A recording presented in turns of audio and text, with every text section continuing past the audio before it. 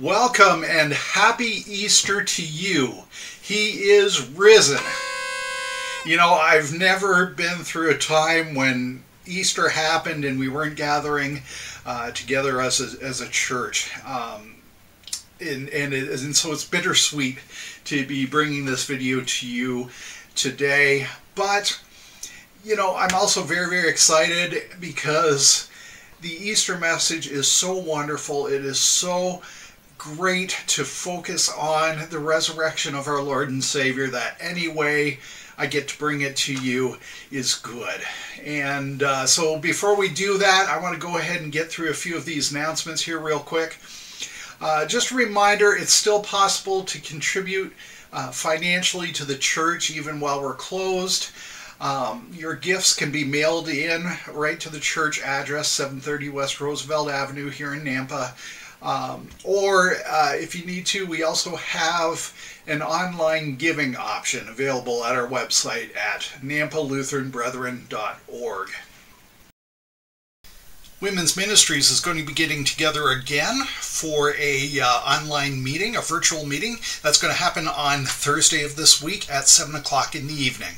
All ladies are invited to participate. It's a great opportunity to get to see one another, do a little devotion, some sharing, all that kind of thing. So I hope you can make it. If you need the login information for that, please contact Debbie Gazzola at gazzolagirl@hotmail.com. Just another reminder for you too to save the date. The women's retreat that we hold every year is happening October 9th through the 11th this year. And as you may have guessed, there will be no women's coffee gathering for April due to the virus going on. Also, just remember that if you are in need of assistance in any way from our serving sisters, Alice Davis is your contact for that. You can call her or email her at either of those, both of those pieces of information are on your screen there. And just remember again that we are still here for you. You can reach out to me through the church phone, 208-466-0065. That rings both here at the church and at the house. Or you can email me at my personal email or through the link on the website. Your elders and the rest of your congregation are here for you too. And so don't be afraid. If you are in need, reach out. We're all here to help one another. And so with that, we'll get on to our readings for this Easter Sunday, followed by this special Easter message. Blessings to you.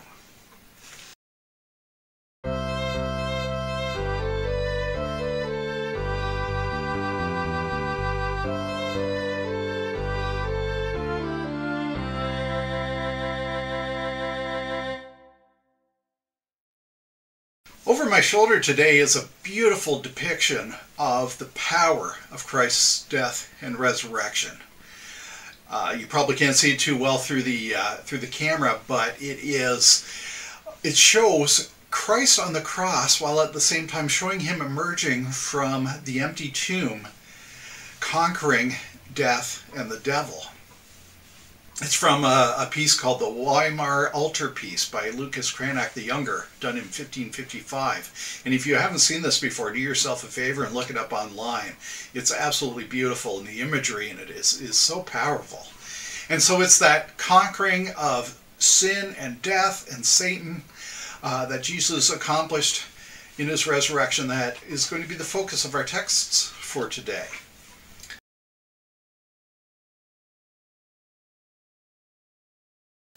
And so to start with, we're looking at Exodus chapter 14 verse 10 through chapter 15 verse 1, which is the account of the Israelites' miraculous delivery from the hands of the Egyptian army.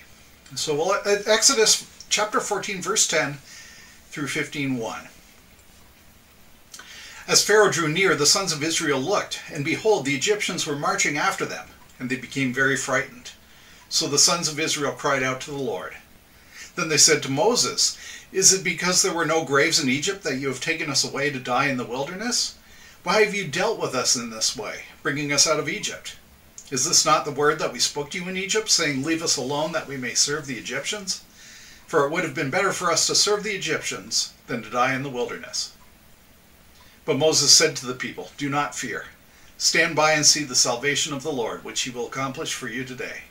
For the Egyptians whom you have seen today, you will never see them again forever. The Lord will fight for you while you keep silent. Then the Lord said to Moses, why are you crying out to me? Tell the sons of Israel to go forward. As for you, lift up your staff and stretch out your hand over the sea and divide it. And the sons of Israel shall go through the midst of the sea on dry land. As for me, behold, I will harden the hearts of the Egyptians, so that they will go in after them. And I will be honored through Pharaoh and all his army, through his chariots and his horsemen. Then the Egyptians will know that I am the Lord, when I am honored through Pharaoh, through his chariots and his horsemen. The angel of God, who had been going before the camp of Israel, moved and went behind them, and the pillar of cloud moved from before them and stood behind them. So it came between the camp of Egypt and the camp of Israel. And there was the cloud along with the darkness, yet it gave light at night. Thus the one did not come near the other all night. Then Moses stretched out his hand over the sea, and the Lord swept the sea back by a strong east wind all night, and turned the sea into dry land. So the waters were divided. The sons of Israel went through the midst of the sea on the dry land, and the waters were like a wall to them on their right hand and on their left. Then the Egyptians took up the pursuit, and all Pharaoh's horses, his chariots and his horsemen, went in after them to the midst of the sea. At the morning watch, the Lord looked down on the army of the Egyptians through the pillar of fire and cloud, and brought the army of the Egyptians into confusion. He caused their chariot wheels to swerve, and he made them drive with difficulty. So the Egyptians said, let us flee from Israel, for the Lord is fighting for them against the Egyptians. Then the Lord said to Moses, stretch out your hand over the sea, so that the waters may come back over the Egyptians, over the chariots and their horsemen.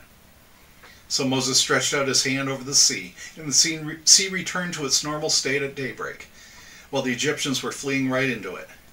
Then the Lord overthrew the Egyptians in the midst of the sea. The waters returned and covered the chariots and the horsemen, even Pharaoh's entire army that had gone into the sea after them. Not even one of them remained. But the sons of Israel walked on dry land through the midst of the sea, and the waters were like a wall to them on their right hand and on their left. Thus the Lord saved Israel that day from the hand of the Egyptians, and Israel saw the Egyptians dead on the seashore. When Israel saw the great power which the Lord had used against the Egyptians, the people feared the Lord, and they believed in the Lord and in his servant Moses. Then Moses and the sons of Israel sang this song to the Lord, and said, I will sing to the Lord, for he is highly exalted. The horse and its rider he has hurled into the sea. The horse and its rider he has hurled into the sea. This miraculous work of the Lord, drowning the Egyptians after creating dry land for the Israelites to cross, is more than just a historical account of God's incredible power. It is an image of what Christ has done in his resurrection from the grave. In the Egyptians, we see a reflection of sin and death, which from the beginning enslaves us, holds us captive, and causes us to die apart from the holy land of God's kingdom. But on the cross, Jesus conquered sin, and in his resurrection, he conquered death. And by him, God has delivered us safely into his kingdom while drowning those ancient enemies behind us. The horse and its rider have been drowned in the sea.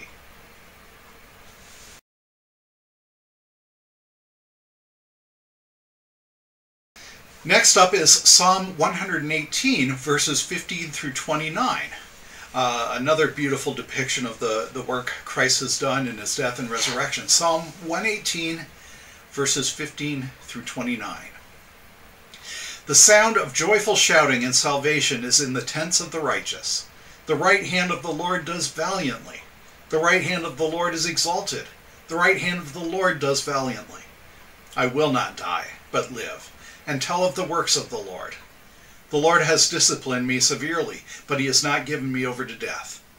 Open to me the gates of righteousness. I shall enter through them. I shall give thanks to the Lord.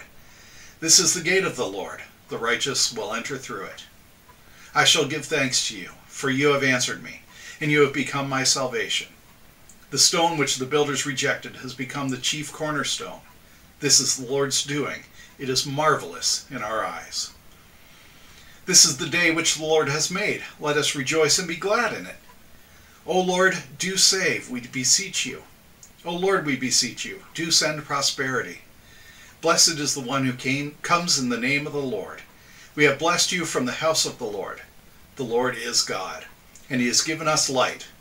Bind the festival sacrifice with cords to the horn of the altar. You are my God, and I give thanks to you. You are my God, I extol you. Give thanks to the Lord, for he is good, for his loving kindness is everlasting. Who is righteous enough to enter through the gates of the Lord? Who is righteous enough to enter through the gates of righteousness? Only the one for whom the stone the builders rejected has become the chief cornerstone. The Lord has done valiantly in conquering death through the resurrection of Christ, throwing open the gates of righteousness for all of us poor sinners to walk through. And if you simply believe, you will not die, but live. Give thanks to the Lord, for he is good, for his loving kindness is everlasting.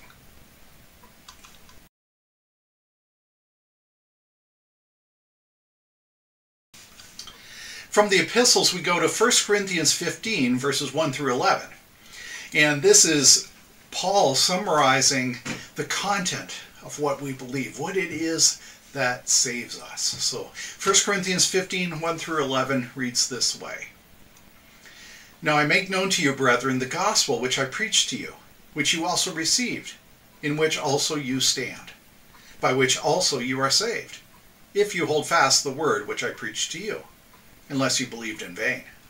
For I delivered to you as of first importance what I also received, that Christ died for our sins according to the Scriptures, and that he appeared to Cephas, then to the 12. After that he appeared to more than 500 brethren at one time, most of whom remain until now, but some have fallen asleep. Then he appeared to James, then to all the apostles, and last of all, as to one untimely born, he appeared to me also. For I am the least of the apostles, and not fit to be called an apostle, because I persecuted the church of God. But by the grace of God I am what I am, and his grace toward me did not prove in vain. But I labored even more than all of them. Yet not I, but the grace of God with me. Whether then it was I or they, so we preach, and so you believed. How can you be saved? Well, it's by hearing the gospel and believing it to be true. But it can get really easy sometimes as we go through all the writings of Scripture to get bogged down in all the details and the history and the propositions that Scripture makes. So what is the core message of the gospel? What is it that we must believe in order to be saved? Well, Paul lays it out right here. Christ died for our sins. He was buried. He was raised again on that first Easter Sunday, and that he appeared to the disciples. Do you believe this?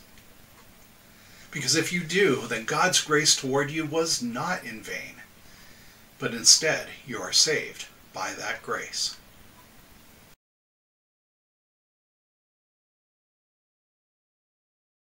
Our gospel text for this Easter Sunday comes from John. This is John's account of the empty tomb on that first Easter Sunday. So I'm going to be reading John chapter 20, verses 1 through 9, which reads this way. Now on the first day of the week, Mary Magdalene came early to the tomb, while it was still dark, and saw the stone already taken away from the tomb. So she ran and came to Simon Peter and to the other disciple whom Jesus loved, and said to them, They have taken away the Lord out of the tomb, and we do not know where they have laid him. So Peter and the other disciple went forth, and they were going to the tomb. The two were running together, and the other disciple ran ahead faster than Peter and came to the tomb first. And stooping to look in, he saw the linen wrappings lying there, but did not go in. And so Simon Peter also came, following him, and entered the tomb. And he saw the linen wrappings lying there, and the face cloth which had been on his head, not lying with the linen wrappings, but rolled up in a place by itself. So the other disciple who had come first to the tomb then also entered, and he saw and believed. For as yet they did not understand the scripture, that he must rise again from the dead. He is risen. And I love proclaiming that on Easter Sunday. He is risen. But what does that mean exactly? And by asking what that means, we're asking, why is it important that Jesus rose from the dead? Does his rising from the dead affect me? And what are we saying to others when we say he is risen? And why it is important to answer these questions is seen in the reaction of the disciples to finding that empty tomb. After Jesus had died, Joseph of Arimathea donated his own family tomb to lay Jesus to rest. And because the Sabbath was going to start very soon after he died, they hurriedly took Jesus' body and laid him in that tomb, doing just as much preparation on the body as they could before they ran out of time and the Sabbath started. This is why we see Mary Magdalene going back to the tomb very early on Sunday morning. And now I say Sunday morning because that's how we would understand the days. But the Jews didn't have names for the days. They just named them according to their relationship to the Sabbath. And so since this was the first day after the Sabbath, they called it the first day of the week. But Mary and some of the other women, they're going to the tomb on Sunday morning before the sun is even up, carrying all the materials they need to finish preparing Jesus' body. But as she approaches, something's wrong. That large, impossibly heavy stone that had been covering the tomb was rolled away. Someone had done violence to Jesus' final resting place. And she's thinking it wasn't enough that they killed her Lord. They have now gone and desecrated his body by taking it out of the tomb. She didn't yet understand that Jesus had risen.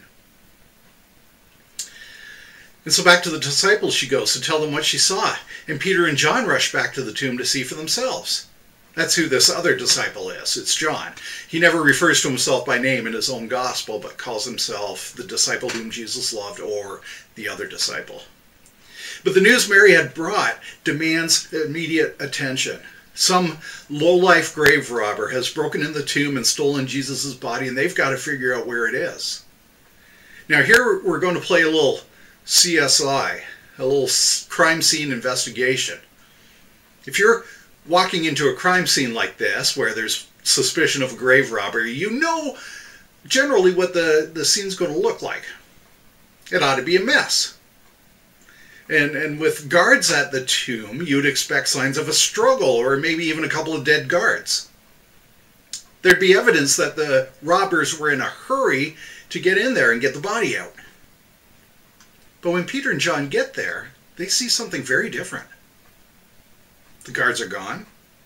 The wrappings that had been around Jesus' body are lying there undisturbed. What grave robber would have taken the time to unwrap a body before stealing it? And the handkerchief that was laid over his face was nicely rolled up and lying elsewhere. What grave robber would do that? And it was only after they saw these things that they believed. See, on their way to the tomb, Peter and John didn't yet understand that Jesus has risen. And Jesus has risen. It's foundational to our faith. It's essential to our salvation. It's so important, in fact, that Paul writes in 1 Corinthians 15, if Christ had not been raised, your faith is worthless. You are still in your sins.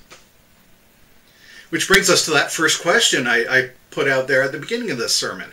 Why is it important that Jesus rose from the dead? And to begin answering that, we have to look at what God has said about his Messiah. What he has said about the one who will bring victory over sin, death, and the devil. And for that we need to start with Isaiah 53:10, which says, "But the Lord was pleased to crush him, putting him to grief. If he would render himself as a guilt offering, he will see his offspring. He will prolong his days, and the good pleasure of the Lord will prosper in his hand." See, on the cross, Jesus did offer himself as a guilt offering for sin. And it might be tempting to say that that's enough. It's certainly wonderful. Certainly more than we could have ever hoped for. But that wasn't the end of the plan that God had set in motion. Rather, after being put to death as a guilt offering, this Savior would see his offspring. He will be alive to see all his children in the community of faith, his days being extended so that he would reign over his children, because it is the good pleasure of the Lord that we would be saved by faith. And that good pleasure has prospered in Jesus' hand. Now, what else has God said about his Messiah? Psalm 72:17 is part of a psalm that declares the eternal reign of a righteous king. And it says, "May his name endure forever. May his name increase as long as the sun shines, and let men bless themselves by him. Let all nations call him blessed." By rising from the dead, the righteous king reigns forever, and his name endures forever, increasing as more and more sinners come to saving faith in him. And what's more, by his everlasting life, the promise given to Abraham is fulfilled when God said to him, "Let all nations call him blessed." Abraham's seed would be the one through whom all nations would be blessed. And Jesus has fulfilled this promise in his resurrection. And to round things off there, it's good to look at Jesus' own words regarding his resurrection. Back in John chapter 2, verse 19, after Jesus cleanses the temple from the vendors and the money changers, he says to the authorities, "Destroy this temple, and in 3 days I will raise it up." Now those words get used and misused by his enemies, where they claim that he said he himself will destroy the temple, painting him to be some kind of terrorist or blasphemer. But for the disciples, he kept on telling them that he would die and be raised again on the 3rd day. And Jesus is no liar. And, truth be told, through his death and resurrection, he did indeed destroy the temple. Because that temple was the place where sinners must go to make atonement for their sin. With his one perfect atonement finished, the temple was now obsolete. He had destroyed its temporary purpose and rose again as the one who is both the perfect sacrifice and the perfect high priest. He has fulfilled his promise to rebuild that temple in 3 days in himself, and he is now the permanent temple. God revealed who his Messiah would be. Jesus prophesied regarding himself and what he would do.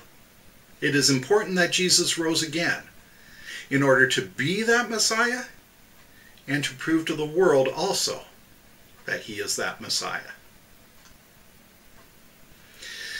And so Jesus has fulfilled the prophecies regarding the Messiah by rising again. Now comes the with him. You know, what's in it for me? Does his rising from the dead affect me? Well, again, it's good to start with those prophecies that concern the coming Savior, to see what they have to say. And to start with, I'm going to revisit 1 Corinthians chapter 15, looking at the greater argument being made concerning the importance of Jesus' resurrection. There it says, "For if the dead are not raised, not even Christ has been raised. And if Christ has not been raised, your faith is worthless. You are still in your sins. Then those also who have fallen asleep in Christ have perished. If we have hoped in Christ in this life only, we of all men are most to be pitied." So look at the first point Paul makes. If Christ has not been raised, your faith is worthless, and you are still in your sins. Jesus paying for our sins on the cross was indeed remarkable and wonderful. But without the resurrection, the wages of sin, which is death, have not been paid for. They have not been paid for until he conquers death and rises again. You are still in your sin, and death will still hold you just as it held Christ if he had not risen again. But because he has risen again, you know, without a doubt, that you are no longer in your sin. That your sin is completely removed from you. And God's judgment upon sin no longer applies to you. And furthermore, just a little later in 1 Corinthians chapter 15, Paul goes on to explain that it was by Christ's resurrection that the resurrection of the dead comes to all people. For more on that, we go to Isaiah 25:8, where it says, "He will swallow up death for all time, and the Lord God will wipe tears away from all faces, and he will remove the reproach of his people from all the earth, for the Lord has spoken." Sin and death go hand in hand. Where there is sin, there is death.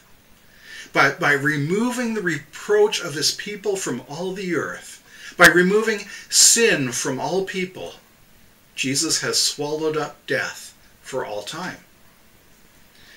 For those of us who fall asleep in Christ, those of us who experience the death of the body, we know that we do not die, but rather pass into eternal life where Christ is. You now have the assurance that though the body dies, you will not die, because Christ has swallowed up death in victory. Swallowing up death in victory, that's 1 Corinthians 15:54, by the way. And by now you're probably getting the impression that if you want a really good treatise on the resurrection of Christ, dig into 1 Corinthians chapter 15. But going on, the next thing I want to say before moving on from this question comes from Hebrews 2:14. Check this out. "Therefore, since the children share in flesh and blood, he himself likewise also partook of the same, that through death he might render powerless him who had the power of death, that is, the devil." Does that roaring, prowling lion, the devil, frighten you? He should. He's the one who brought sin into the world. He's the one who had the power of death. He's the one who loves nothing more than to keep people from proclaiming the lordship of Christ. But he's the one whose power over death has been rendered impotent by the resurrection of Christ. Satan, with his power of death, could not hold Christ. And you who are in Christ cannot be held by death either. Satan has been rendered powerless to you. And now all of his pitiful attempts to attack you and those you love, they're nothing more than the whiny fit of a fussy toddler who didn't get his way. So yeah, Jesus' rising from the death affects you. It affects you greatly and wonderfully, conquering sin, death, and the devil in one short weekend. You get to say he is risen, knowing full well what that means for you, as well as for others. Which brings us to our last question. What are we saying to others when we say he is risen? Around this time of year, a bunch of memes start popping up on the internet talking about zombie Jesus, right? Maybe you've seen them. Some of them are actually kind of funny, but they're not serious. You know, nobody around you, I don't think, actually believes that when we say he is risen, that we're talking about an undead zombie Jesus. But the idea of a risen Jesus is as foreign to many of the people around you as it was to Mary, the rest of the women, and the disciples here on that first Easter Sunday. And so I think it's good to end by talking about what we are really saying to others who don't yet understand what it means that Jesus has risen. And so for the first thing I think that needs to be addressed is the fact that death itself is terrifying to people in general. And certainly an amount of that fear is what my own death would do to people around me, how it will affect my spouse, my family, my friends. But that fear also consists of knowing that death is the end. It's final. I can't accomplish anything else once I'm dead. I can't love anyone anymore once I'm dead. I can't enjoy the things I enjoy now once I'm dead. And so the world clings so desperately to life because life is all it has. And as we proclaim He is risen to the world, we are sending the message that death doesn't actually have the final word. That through faith in Christ's death and resurrection, death is an entrance into life. Real life. Life as it was intended to be. Joyful, blissful. A life where there are no more tears, no more struggle or pain. A life where death isn't even in our vocabulary. And also when we announce to the world He is risen, we are telling the world that there is someone who is infinitely more powerful than anyone or anything that they know of now. So often our daily fears and anxieties come from the things that are beyond our control. And our hope is placed in people and institutions who are supposed to be looking out for our best interests, but who are also human and fallible, just like we are. Wouldn't it be great to know that there is someone who possesses perfect knowledge, who exhibits perfect care for those He loves, and who acts perfectly selflessly as He cares for them? Wouldn't it be great to know that even if this world falls apart around us, that there's a place to go where we'll never have to worry again? In His resurrection, Jesus Christ becomes an eternal King and High Priest for those who call on His name. And knowing who's really in charge goes a long way in calming those anxieties we have concerning those who appear to be in charge. And finally, as we announce to the world He is risen, we are announcing that there is relief from all the guilt and pain we have for the wrong that we do. Try as the world might, it cannot get past the fact that God has imprinted the idea of right and wrong on the hearts of everyone. And yes, that impression gets twisted and mangled by the world's ways and by our own reason. But we still can't escape the fact that when we do wrong, we hurt. Wouldn't it be great to know that there is a good reason behind that shame and guilt? Wouldn't it be good to know that there is a why behind feeling guilt and shame? And wouldn't it be fantastic to know that the author of Right and Wrong has done everything necessary to remove the guilt and shame from you? When we say He is risen, that's exactly what we're saying to others. We're acknowledging the very real pain of sin, the reason why that pain exists, and the remedy for it, which is our risen Lord, Jesus Christ. He is risen. That is what the disciples discovered on that first Easter morning. That is what we celebrate today, and that is what we get to announce to the world. Praise be to God and our Lord for conquering sin, death, and the devil through His resurrection. Would you pray with me? Lord God, we thank You. We thank You for conquering sin, death, and the devil on that first Easter weekend. Lord, we thank You for giving us the faith to believe that is true and saving us through it. Lord, we thank You for this opportunity to pray together, and we want to pray for Tina's Uncle Bill and his ongoing health troubles. We pray that You would give him healing and rest and the care that he needs during this time. Lord, we think of Larry Stoltenberg And we thank you that he's now done with his treatments, and for this wonderful news that they cannot seem to find any cancer in him anymore. Lord, you are good, and we pray your continued hand on him as he heals and recovers. Lord, we pray for Larry Seibold and his many health troubles. Pray too that you give him comfort, give him healing, and get him the care he needs. Lord, we pray for all of our healthcare providers, our doctors, nurses, therapists, all who are still working during this health crisis. We thank you for their service and pray that you would protect them and keep them safe from this virus going around. Lord, we do pray for those who right now are alone, who are scared, who are affected by this virus crisis in ways that maybe we ourselves are not. We pray that you give comfort there and give us opportunities to serve our neighbor in whatever capacity we can.